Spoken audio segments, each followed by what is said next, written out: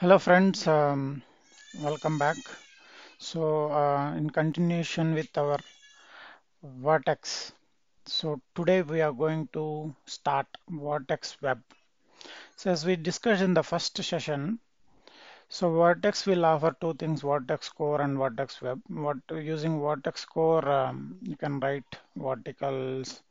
Mainly, it will be useful for you for writing the pipelines, especially if you wanted to process the messages, all those stuff. So Vertex Web, the purpose of Web is altogether different than the Vertex Core. Vertex Web is mainly to develop the Vertex Web Services. Using the Vertex Web, we will develop the web services. Friends, before starting it, if you have not subscribed to my channel, please do subscribe to my channel. Um, I have created a playlist for Vertex playlist is there. You can go through it.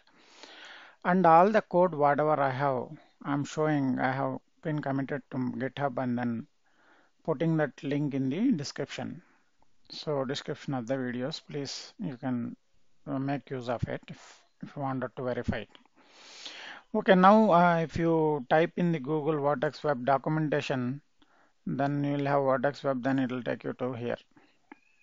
So what is the dependency we want for this is this is the dependency. If you are using Maven, then this dependency you have to use. If you are using Gradle, you have to use this dependency. So I have created a project called Vertex Web Project. So inside that I have added already this part. So it requires core and config also.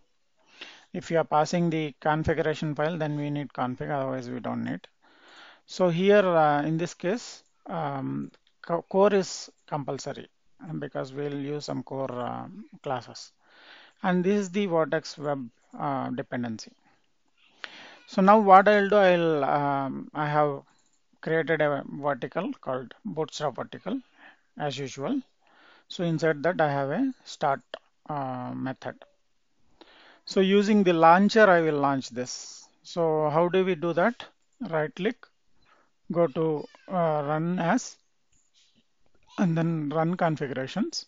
See here you can double click on Java application, it will open up and choose your project where you are in. So here if you click on search, then it will come. So launcher class will come. You just need to select and we have to give a run and full path of our class where it is located, including the package. So this will bootstrap our um, class, right?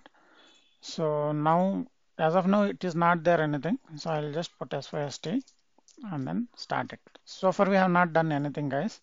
So I'll just start it. So it should print me that class. 1 second. So here, this is my Vertex project, web project. I have to go there and then choose it.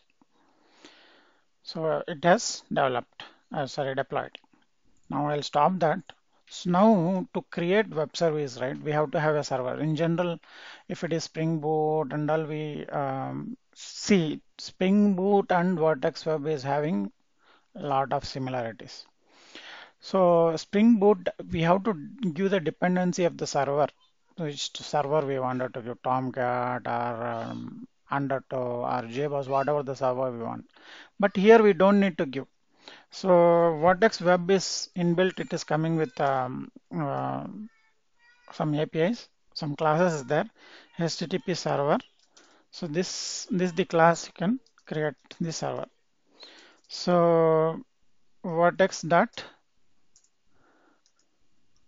create server. Create a server. This will create a HTTP server for us. And then it has to listen on some port, right? Server dot listen is the method. So before that, this will create the server, guys. Server dot listen. So on what port we have to listen? I will give 80 port. Okay. So now I wanted to add one web service. So how do you do that? So there is one something called router in Vertex. So we have to take that router is equals to router dot router. So we have to pass the Vertex object.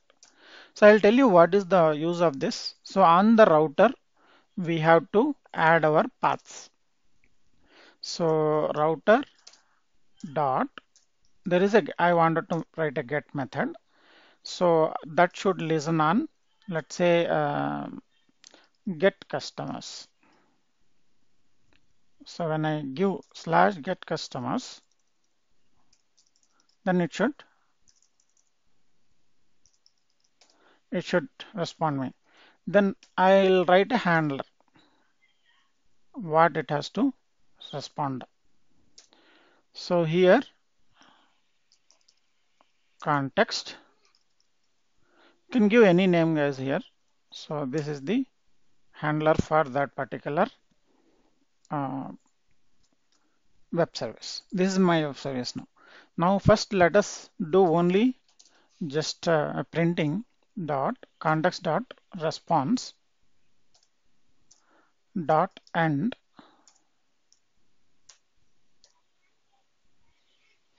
So here we will give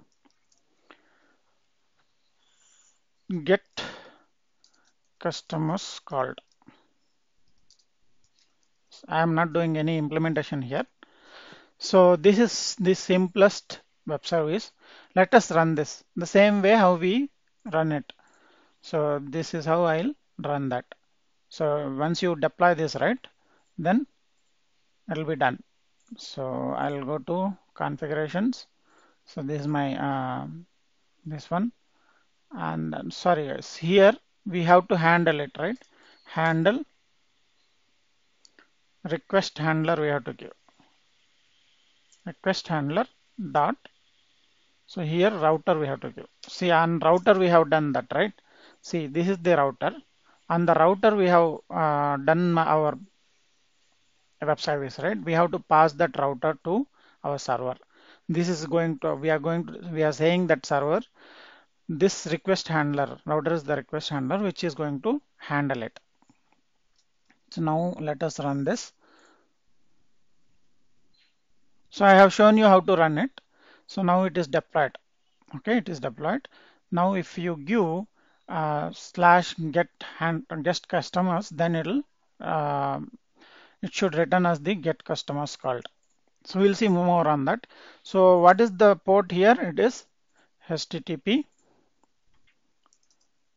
colon slash slash localhost colon 80 slash get customers. Right, this is our web service which we have written. See, we are getting the output as get customers called. Right, so this is the one. So as because we are given port as 80, we don't need to give port if it is 80. So that is why localhost.that customers also it is working. Now let's say if I wanted to give some other port, so I stopped it. So I'll give 8080. So here again, if you run it, then it will listen on 80 port.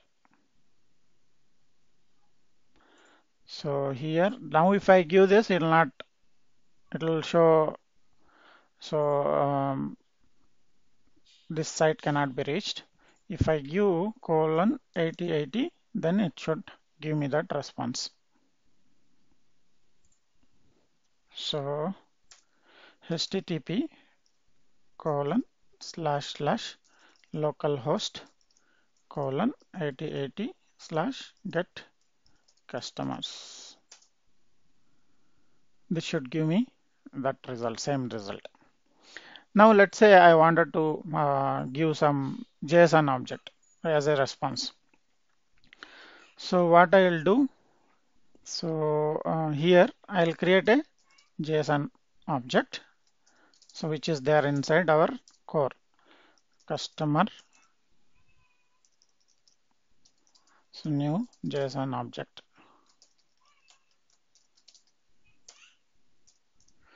So customer dot put.